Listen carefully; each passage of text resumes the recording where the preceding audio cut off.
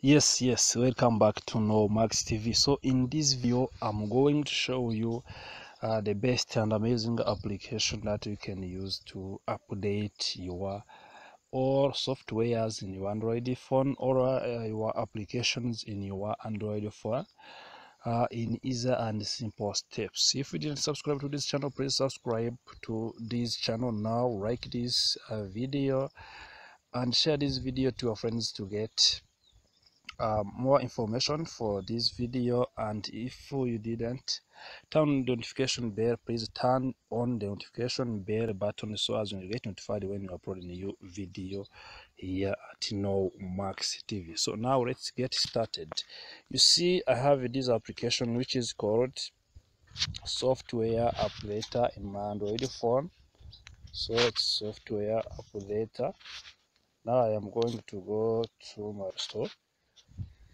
I can search this application which is called Updater. So I can type Updater in Android phone or type Software Updater in your Play Store. So if you type Updater in your Play Store, you are going to get this kind of application.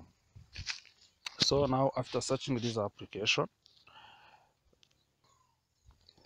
you see now this software updater in my Play Store now.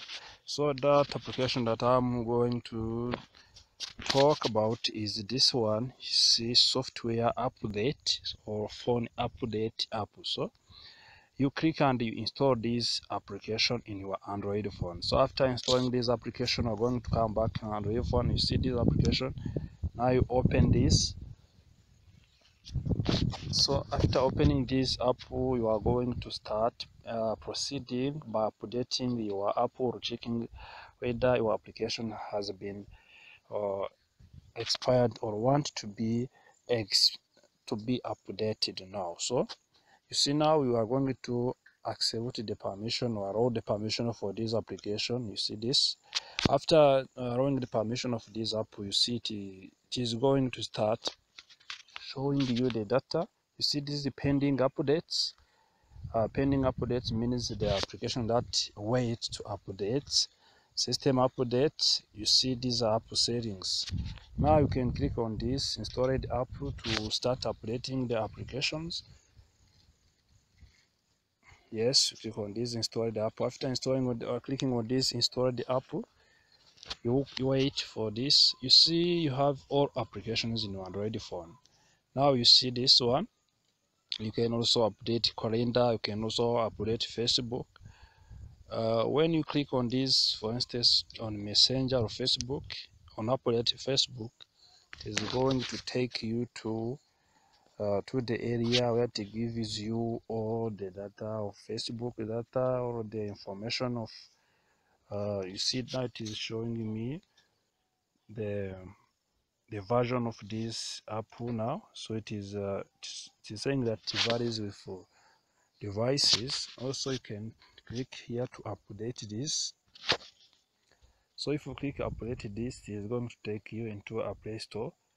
If the application now need to be updated, it is going to give you the update option, or if it is not necessary to update it, it is not going to give you the update option. Here you see that is showing uninstall app or open app, but if you need to update this app, it will show you here the update this app now. So it will show you the update option in case of showing you uninstall and open this app, meaning this application it is updated. The reason why it is showing nothing about update.